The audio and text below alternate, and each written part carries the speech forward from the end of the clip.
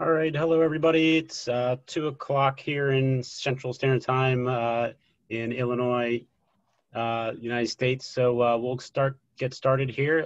Hope everybody's having a good day, and thank you for joining the GREX webinar today. So I'm just going to screen share quick here.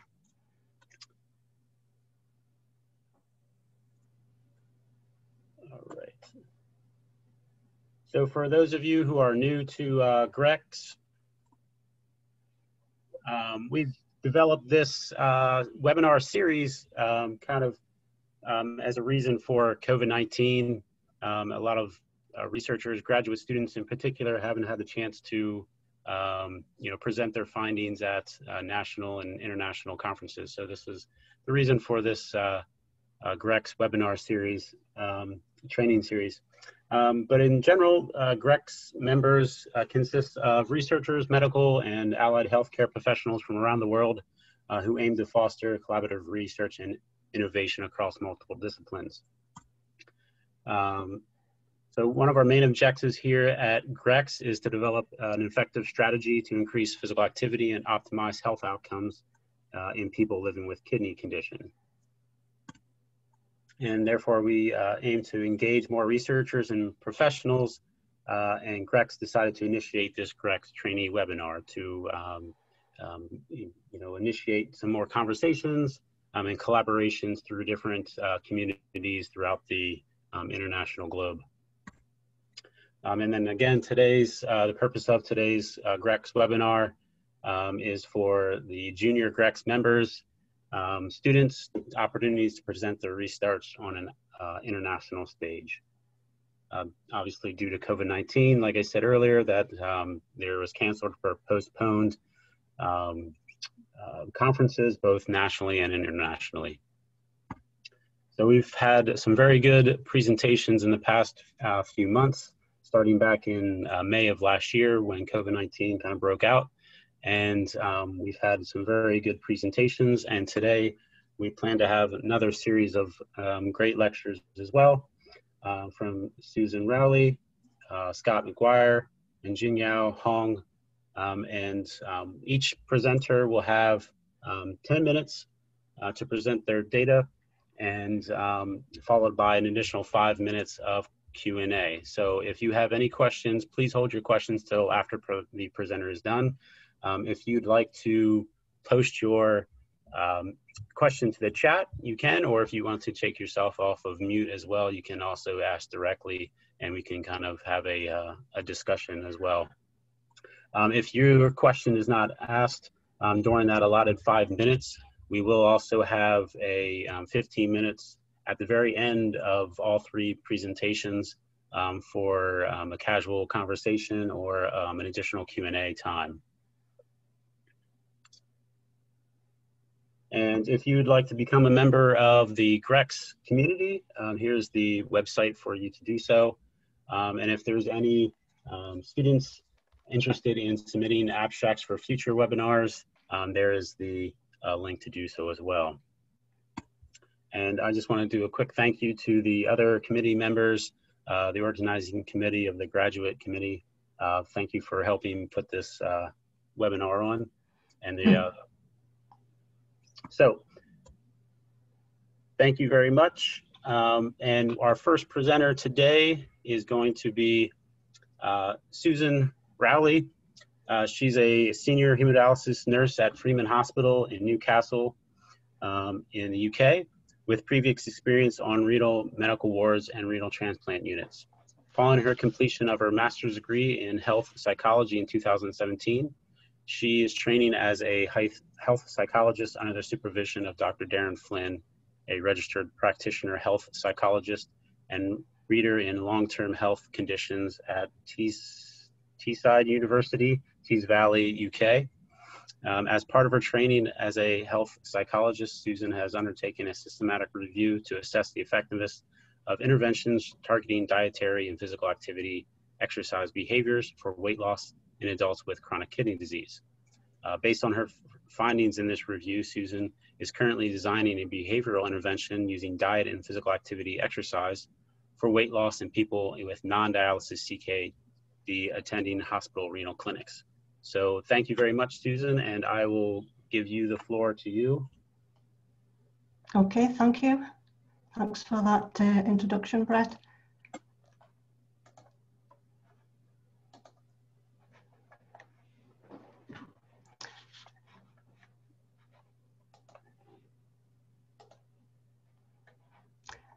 So I would like to acknowledge the expert input of my co-authors listed here with their affiliations in the course of undertaking the review. We know that obesity is associated with developing chronic kidney disease and with it progressing to the need for dialysis and transplant. In addition, obesity, as in the general population, is not decreasing in people with CKD. Although on dialysis, there may be a survival advantage of a higher body mass index, known as the obesity paradox, in the shorter term, it can mask the loss of muscle mass, called sarcopenic obesity, which is detrimental longer term. That type of malnutrition is associated with the development or worsening of comorbidities, such as type 2 diabetes, hypertension, and cardiovascular and peripheral vascular diseases, especially in the context of inflammation, referred to as the malnutrition inflammation atherosclerosis syndrome. Despite their better outcomes with a transplant than waiting for one on dialysis, people with a BMI of 30 or more have less favourable outcomes than their counterparts with a BMI under 30, both perioperatively and at least up to 3 years post-transplant. In a meta-analysis of over 200,000 patients, the statistically significantly less optimal outcomes of people with obesity compared to those without were mortality, delayed graft function, acute rejection, marginally worse 1, 2, and 3 year graft and patient survival, higher risks of wound infection and wound rupturing along a surgical incision, new onset diabetes, hypertension, incisional hernia, and longer hospital stay. Join the meeting. Furthermore, Canadian guidelines cite evidence that increased risk of death first becomes significant at a BMI of 34 to 36 and is even greater when it exceeds 36. Consequently, people with obesity tend not to be accepted onto the transplant waiting list until they have intentionally lost some weight, usually to a BMI in the range 30 to 35, depending on how their excess weight is distributed. If they are unable to lose enough weight, then bariatric surgery may be considered, but this carries more risks in the context of CKD than in the general population. Robotically assisted surgery is under development to facilitate transplanting candidates with obesity and minimize perioperative complications, but neither of these surgical routes is in widespread use for people with CKD and obesity. Furthermore, commercial and community weight loss programs are unlikely to accept people with CKD stage 4 or higher, mainly because by those stages they are likely to need to restrict their dietary intake of foods containing potassium and phosphate, and these programs lack the dietetic input to advise on those restrictions.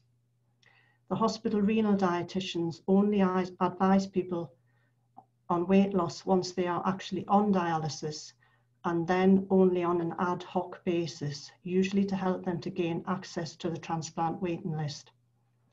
There are 2 relevant Cochrane reviews of interventions in this patient population, one on exercise training, Hewe and Jacobson, 2011, and the other on dietary interventions, Palmer et al., 2017.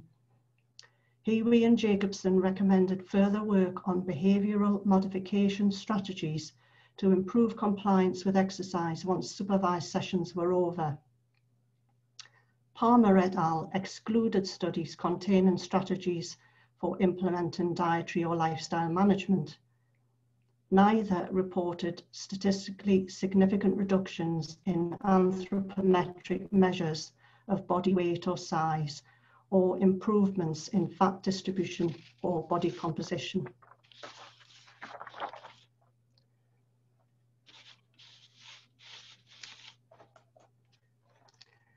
Our aim then was to identify those behavioural modification strategies, which we call active ingredients in interventions, to determine which were effective for clinically significant weight loss with people with obesity and CKD. Those active ingredients were the specific behaviour change techniques coded in studies using a valid, reliable taxonomy and other features such as mode of delivery and the training of interventionists. We used the standard PICO format to search for randomized controlled trials with the listed inclusion criteria. We also excluded studies that were exclusively structured, supervised, hospital-based interventions. These were mostly exercise studies, but there were a small number of very closely supervised dietary interventions. Where possible, we carried out meta-analyses, and we did so separately for the different patient groups, which are non-dialysis CKD, dialysis and transplant. Separate analyses were necessary because of the different consequences of intervening across these study types. Firstly, people with obesity not yet on dialysis may be able to delay or halt progression of CKD by losing weight. Secondly, intentionally losing weight for people on dialysis is complicated by the obesity paradox. Thirdly, although people with a kidney transplant may not require restrictions in dietary phosphate and potassium, medication essential to the success of a transplant may make weight loss more difficult. To identify active ingredients, we conducted exploratory analyses based on intervention promise, which is an established method in this field.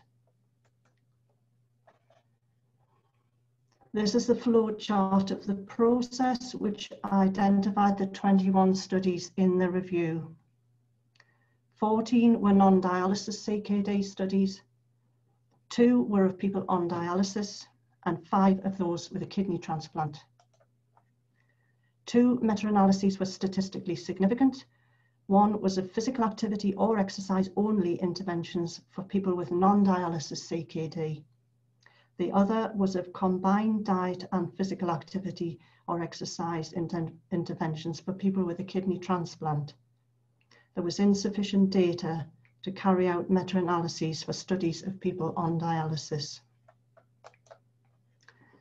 There were a range of behaviour change techniques from 9 groupings in the taxonomy that were promising for people with non-dialysis CKD.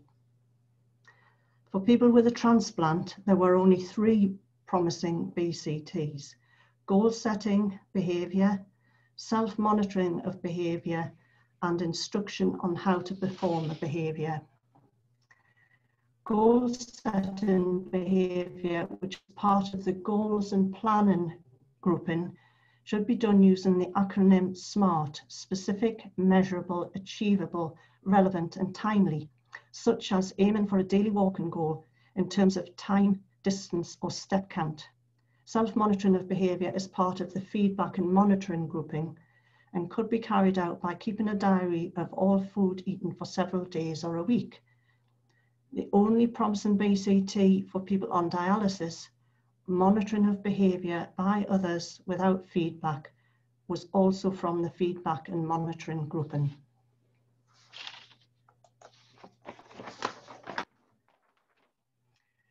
Most promising intervention features apply only to people with non-dialysis CKD and allow tailoring to individual choice. For example, all types of diet were promising, which suggests that offering a choice would be a good strategy so patients can choose a diet that suits their preferences. The promising BCTs and features we identified were from interventions that were largely self-managed. That is, they had limited or no face-to-face supervision, which raises the possibility of introducing this type of intervention into clinical care due to it being potentially a more cost-effective option.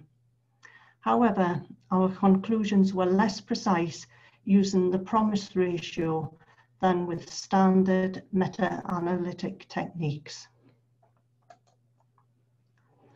Because we identified individual BCTs only, future work would benefit from establishing how they work together and with intervention features. The acceptability of the active ingredients we identified also needs to be tested for people with non-dialysis CKD, those on dialysis, and with a kidney transplant. Finally, the use of underpinning theories or models of behaviour change and treatment fidelity strategies need to be considered in future intervention development for optimum results. Thank you, and I'll be happy to take any questions.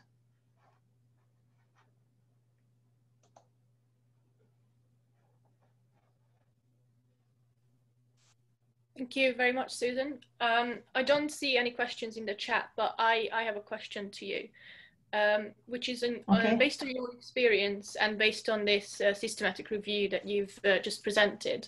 What do you think is the best behavior change theory that we should base our researches on when we are looking at changing behavior, either diet or exercise? In your opinion, what's the best behavior change technique, if there is one? Well, we didn't come up with any one behaviour change technique as being standing out as a promising one to use in intervention development, because most of the studies were not theoretically based. Okay. So that's something that we're looking to explore in future work. And when you were looking at the studies, did you have any sort of like theories that kept coming up, such as like a theory of planned behavior, for example, or any other behavior change theories or psychological theories? Yes, the theory of planned behavior a little bit, but mostly social cognitive theory was the one that we're going to be using in intervention development. Okay. That's after Albert Bandura, the work of Albert Bandura. Okay, we have a question from Brett. Have you come across any specific barriers that prevent individuals to change their behavior? Well, we're going to be doing a pilot feasibility study, so we hope to find out some of the barriers that way. But people with chronic kidney disease have specific barriers in terms of their muscle weakness and their ability to do exercise, which needs to be maintained before they start on dialysis, because it becomes much worse then. Okay, thank you. We have another question from Paul, and he's asking if, have you seen any early trends in weight changes related to COVID, either an increase or decrease? With hemodialysis patients? He doesn't really clarify it, but not really. No, I wouldn't say that's making a difference. I know that the general population has tended to get heavier, but in the patients that I look after, I wouldn't say that's making much of a difference. Okay, thank you. And we have a last question from Alexandra, and she's asking if, in your opinion, what type of exercise do you think is the best for people undergoing hemodialysis, and what cognitive issues do you see most in this group of people? So that's two questions, really. Yeah.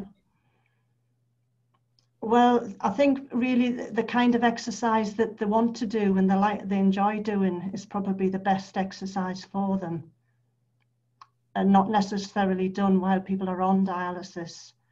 And what was the other question? What cognitive issues do you see most in this group of people? I'm not sure what she's getting at there. In terms of their ability to undertake a program of exercise.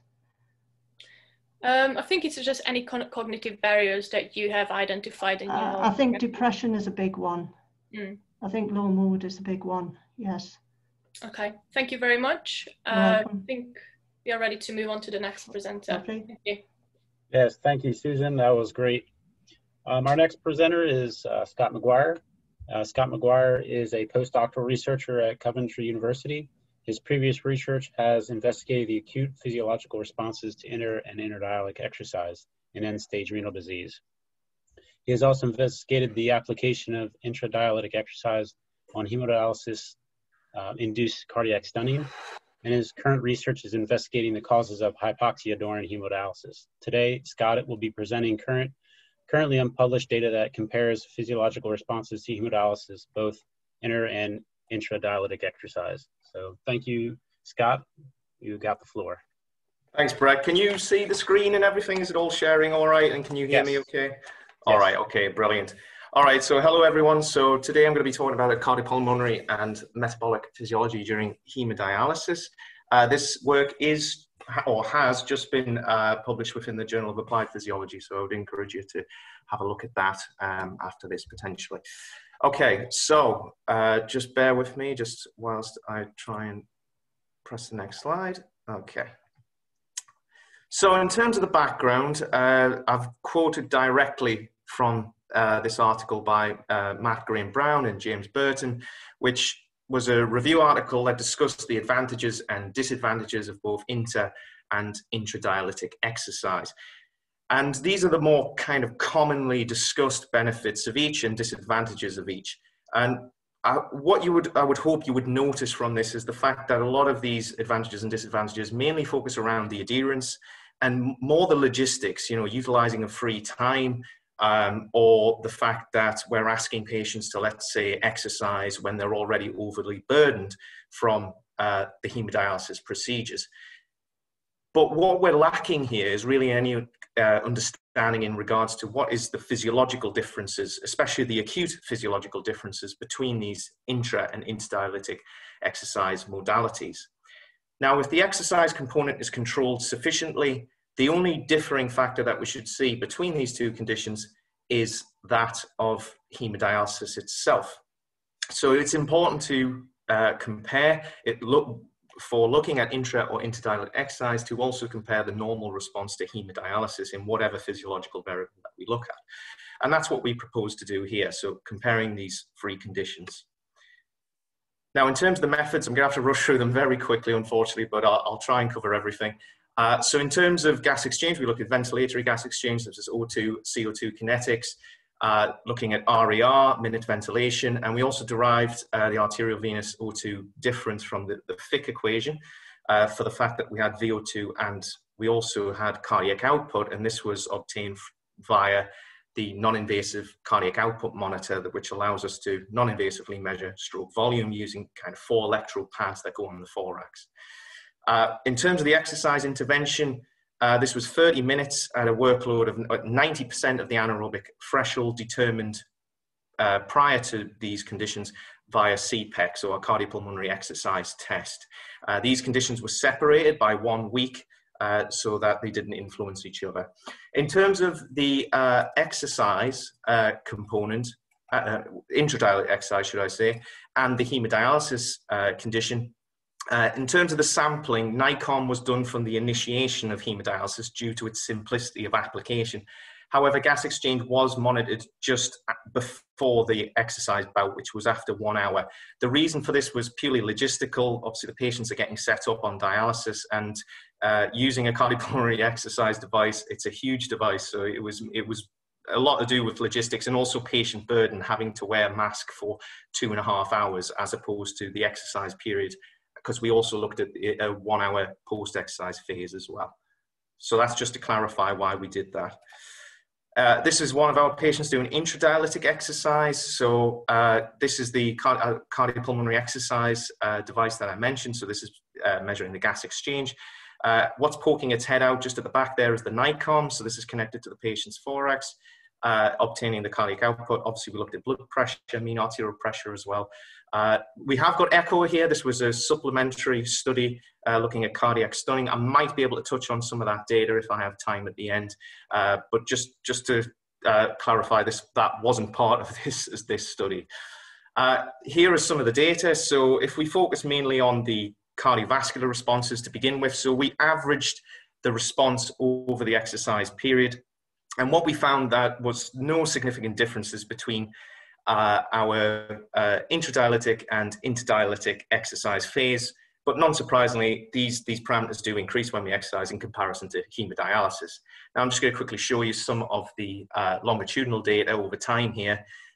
So the white being interdialytic exercise, the blue being intradialytic exercise, and hemodialysis. Now, I must stress this is a very small observational-based study, and it's a hypothesis-generating study. So therefore, anything here is worth further investigation. And just because there isn't a significant finding, I must stress that, you know, a larger trial may indeed find something here. So we did find trends in the likes of cardiac output to be higher within our intradialytic exercise component, and also the potential for this rebound hypotension or this decrease in blood pressure after the bout of exercise, which has been reported previously by the groups in Leicester. Now, these are really some of the more intriguing findings that we had during our looking at gas exchange, that is. So looking at RER, if you look at the longitudinal data on the right, it is quite clear, but what we're seeing is that even resting on hemodialysis, patients breach that anaerobic threshold whilst resting. Now, even when we exercise these patients interdialytic, during the interdialytic phase, they didn't breach that one threshold. So this really kind of highlights that these patients are working more anaerobically during dialysis, and it would indicate that there's an increased kind of metabolic stress from the hemodialysis procedure, and hence why we see this differing in RER during the exercise phase. One of the other significant and notable findings here was that minute ventilation appeared blunted in our intradialytic exercise component compared to the interdialytic exercise. Bearing in mind, these patients are working at the same relative intensity, and this is what we're seeing. So the intensity was well controlled based on the cardiopulmonary exercise test, like I've said, and this is what we're seeing, that minute ventilation was indeed blunted. And non-surprisingly, because RER was elevated, VCO2 was also significantly elevated in our intradialytic group compared to our interdialytic group. All of these would suggest working more anaerobically.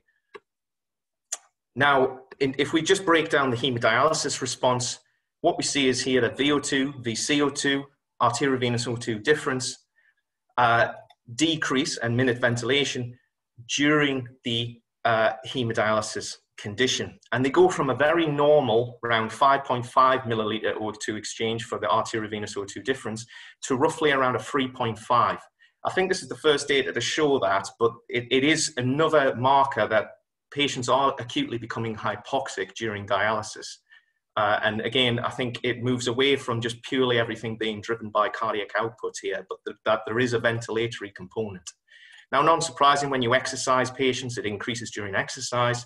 But one of the areas I wanted to really highlight was that in the post-exercise phase, within that kind of hour mark, we find that the exercise component does increase the arteriovenous O2 difference at this point to roughly around a 4.5, close to a normal arteriovenous O2 gas exchange. So it was quite an intriguing response. Again, this was only a trend, and I must stress this would need further investigation, but very novel and very interesting data we were getting from this. So I'm going to have to summarize really quick some of the findings that we had here, but RER was elevated throughout treatment, potentially indicating dependence on anaerobic metabolism. Arteriovenous O2 difference decreases with treatment, and gas exchange appears negatively affected by the treatment. In terms of intradialytic exercise, RER was elevated throughout the treatment with greater CO2 production compared to interdialytic exercise. Ventilation appeared impaired compared to that of interdialytic exercise, and intradialytic exercise may potentially improve the arteriovenous O2 gas exchange. in terms of the intra-dialytic exercise, we didn't find any significant cardiovascular differences. However, I think there was trends there, and I think larger studies may indeed identify that. An RER was lower during the intra-dialytic phase than the hemodialysis condition, which I found very, very intriguing. Now, I'm just going to really quickly touch on why this is. I appreciate I'm going to go a little bit over time, but if you bear with me. So in terms of what this is, so this is the oxyhemoglobin dissociation curve, or the Bohr effect. And what we have here is that as a patient becomes more acidic, for whatever reason, if that is exercise or if that is end-stage renal disease, what this can do is shift that Bohr effect to the right, or the oxyhemoglobin dissociation curve to the right. And what this would mean is obviously that we increase the delivery. So if we use the example of a partial pressure of O2 of around 40 here, if we are becoming more acidic, then we indeed aid that delivery. So we get a greater delivery of oxygen to that tissue. However, one of the goals of hemodialysis, alongside correcting the hypervolemia, is also to correct this acidotic state that these patients find themselves in, by obviously administering a base such as bicarbonate. But there is small studies that suggest that this pushes patients too far over the 7.45 threshold into alkalemia. And why is this problematic? Well, if we take the example of 40 in partial pressure of O2, this would mean that we actually have a decreased delivery to that tissue. Now, we know that hypoxia is augmented by the hemodialysis procedure, and this is, I would argue, is a forgotten mechanism because I think a lot of the emphasis is around cardiac output, but alkalosis during dialysis would explain pretty much all of the findings that we have within this study. Now, and also this would lead to a blunting in ventilation, or that respiratory compensation to that alkalemic state. Now, in terms of why exercise might actually increase that arteriovenous O2 difference, is the fact that we may just be simply normalizing pH by increasing CO2 production, increasing acidity acutely, and as a result, normalizing that O2 difference and ultimately aiding that delivery to tissue. So a potential mechanism there. And I don't like to just purely speculate. So we do have some data here which actually nicely demonstrated that O2 saturations did actually improve after intra-dialytic exercise compared to just normal hemodialysis. So potentially putting some data towards that, but of course would need a lot more investigation. So to summarize really quickly, I appreciate I went way over time. Oh, sorry. I've went way over time. I do apologize, but hemodialysis is associated with abnormal cardiopulmonary physiology, evidence now studied by increased respiratory exchange ratio, blunted minute ventilation, and impaired O2 uptake and extraction. These perturbations likely also contribute to the altered acute physiological response observed during intra-dialytic exercise compared to interdialytic exercise. Nevertheless, and I must stress this, nevertheless, the participants were still able to complete that 30 minutes of intradialytic exercise. So I would stress that this study is in no means discrediting the use of intradialytic exercise, but it does potentially suggest that it is more metabolically demanding to perform exercise during dialysis than off. Thank you all for listening. I hope that was intriguing, and I'm happy to take any questions.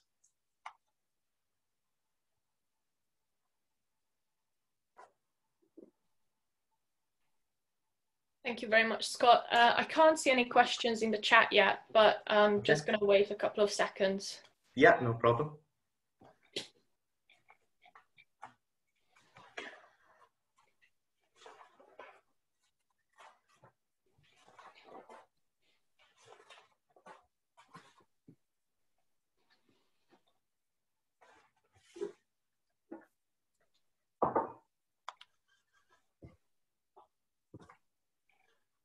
I take it there's a lot to digest.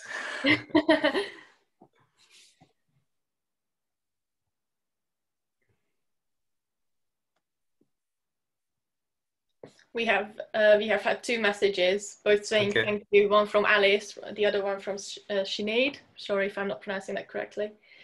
No questions? Oh. That's fine. Okay. If you have if anybody comes up with any questions, we're going to have 5-10 minutes at the end. So just put your questions in the chat. Okay. No problem. Next presenter. Great. Thank you, Scott. Our next presenter, last one for the day, is Jingyao Hung from Johns Hopkins.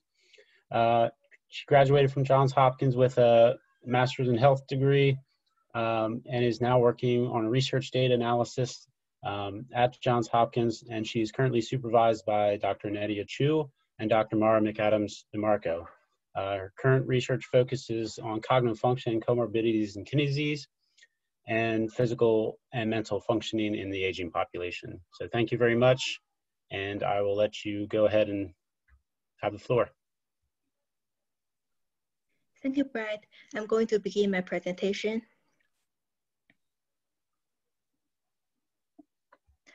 Cognitive impairment is a common concern among persons with CKD.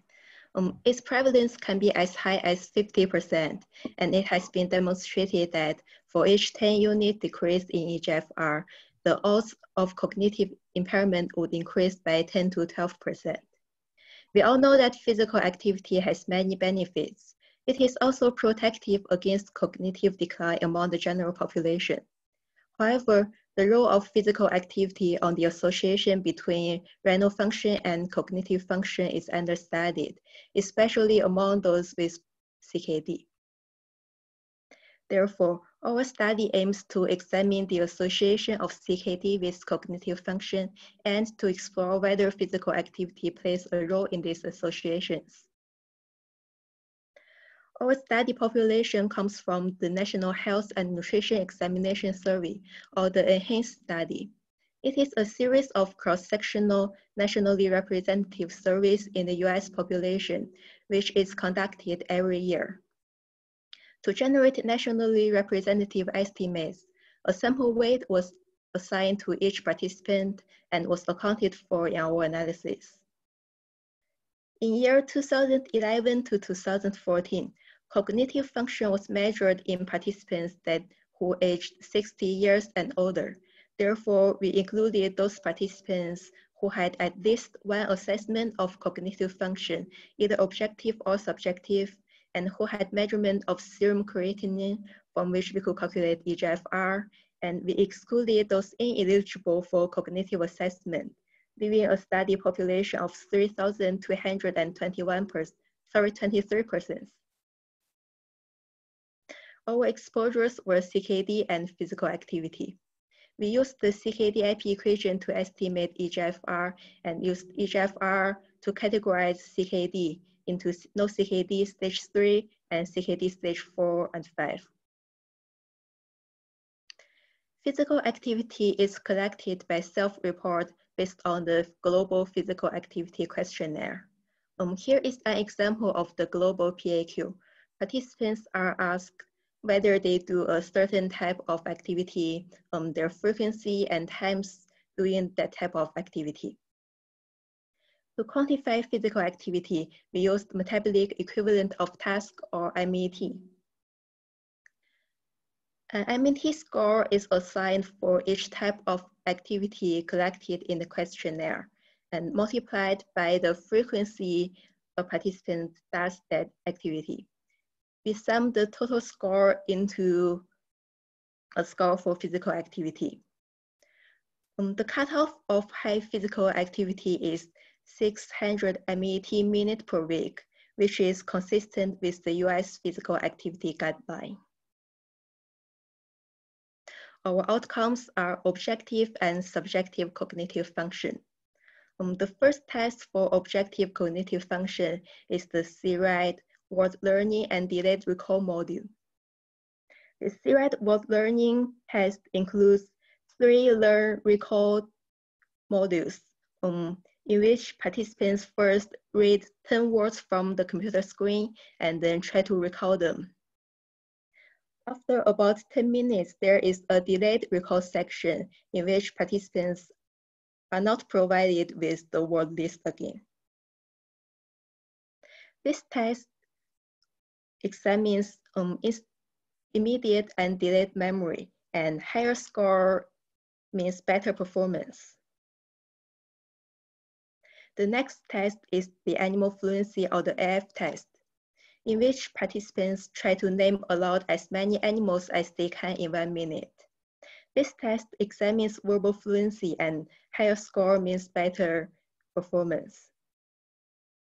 And the last objective cognitive function test is the digit symbol substitution test, or DSST. Here is an example of the DSST. At the top, there is a key matching 9 numbers with 9 symbols. And here, in the empty boxes below the numbers, participants try to match the corresponding symbols with those numbers in 2 minutes. This test measures attention and processing speed, and higher score means better performance. For comparison between those tests, we standardized the test score to a mean of 0 and standard deviation of 1. We also created a global cognitive score by averaging all 4 objective tests. Subjective cognitive function is collected by self-report on whether participants feel that their memory has been worse during the last 12 months.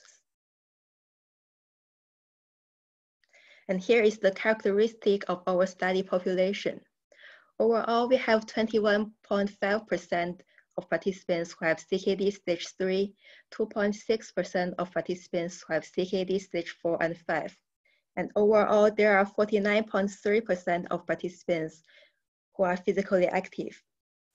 We can see that participants who have CKD are less likely to be physically active compared with those without CKD.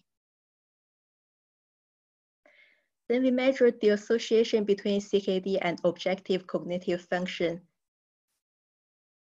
When comparing CKD stage 4 and 5 versus no CKD, we found that CKD stage 4 and 5 was associated with worse cognitive function in global cognitive function, cerebral learning test, animal fluency test, and DSST. While when comparing CKD stage 3 versus no CKD, we found that CKD stage 3 was only associated with worse performance in animal fluency test. Then we tried to assess the association in participants with low physical activity, in participants with high physical activity, and tested whether this association was different between those with low and high physical activity. This is a large table, and let's just take this row for an example. You can see that the difference in global cognitive function when comparing CKD stage 4 and 5 versus no CKD was minus 0.55 units. And the difference in those with high physical activity was 0.10 unit. The pupil interaction here is 0.01, meaning that there is difference in the association between CKD and global cognitive function between those with low physical activity and high physical activity. Or we can say that this association between CKD and global cognitive function is modified by physical activity. We also found similar results in the association of CKD stage 4 and 5 with animal fluency, and the association of CKD stage 3 and CKD stage 4 and 5 with DSST. Or we can say that these associations are modified by physical activity. On the other hand, we did not find any association between CKD and subjective cognitive function, either in the overall population or in those with low physical activity or in those with high physical activity. In conclusion, we found that CKD is associated with lower objective cognitive function only among those with low physical activity. Therefore, we recommend that clinicians should consider screening patients with CKD who have low physical activity for cognitive impairment and encourage them to meet the physical activity guideline. Our study has several limitations. For one, we were not able to assess causality due to the cross-sectional design. Also, the assessments in the ENHANCE did not cover all cognitive domains. In the future research, we are going to reproduce our results in longitudinal cohorts. We are also going to establish trials to test the effect of exercise intervention on cognitive function in CKD patients. And to investigate the validity of self-reported cognitive function. Finally, I would like to thank my colleagues and to enhance staff and participants. And thank you for your attention. I'm happy to take any questions. Thank you very much. We've got a question from Alexandra. So she's asking, when designing in your interventions to improve cognitive functions in patients undergoing hemodialysis and doing physical activity at the same time, what type of dual tasks do you think they should be included?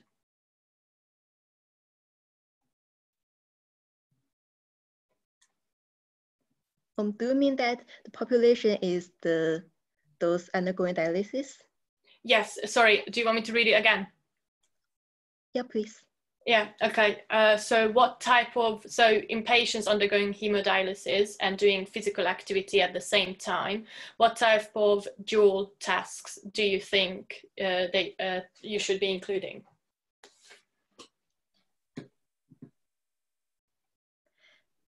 I think this should mainly be the type of test that does not interfere with the physical activity. For example, tests that merely on a computer screen. Let me go back to my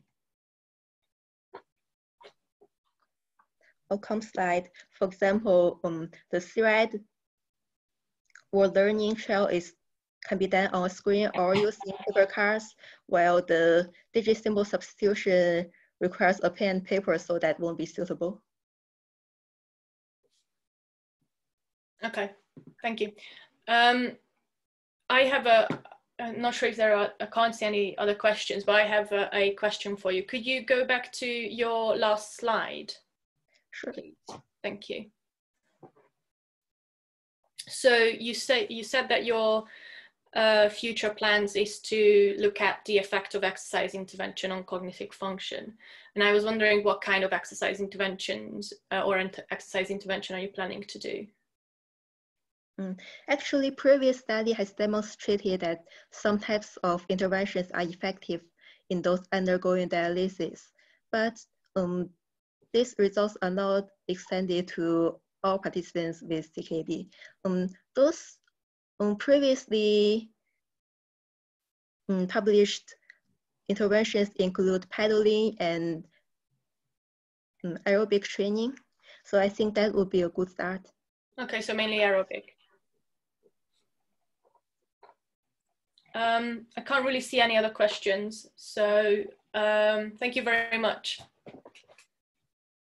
Thank you. Oh, sorry, my bad. We've just got a question in. Let me check it. So Brett is asking, are there any types of exercises that are better in improving cognitive function? So for example, this is similar to my question, so example, aerobic or resistance training. And if you know why that may be.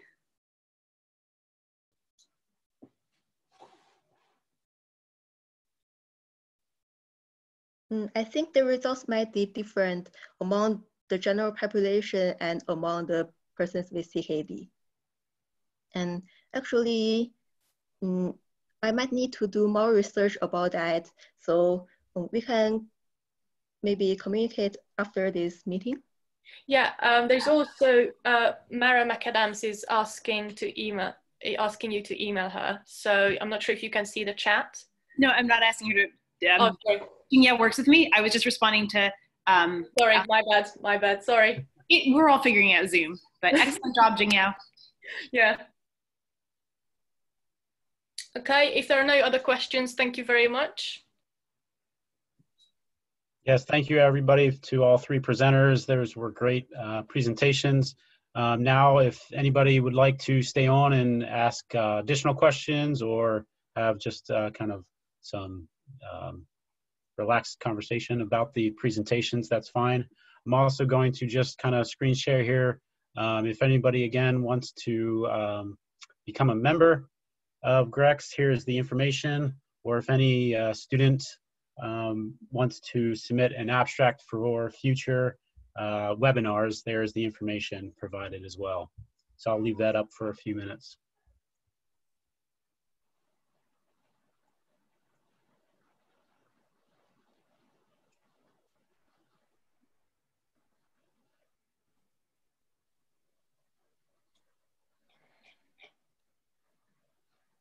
I actually have a question. I'm not sure if Scott is still on the call.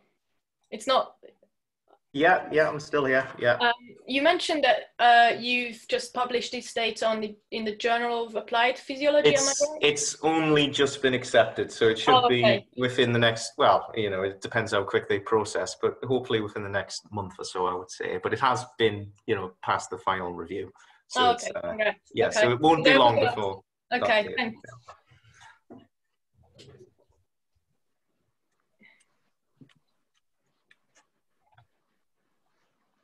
Yeah.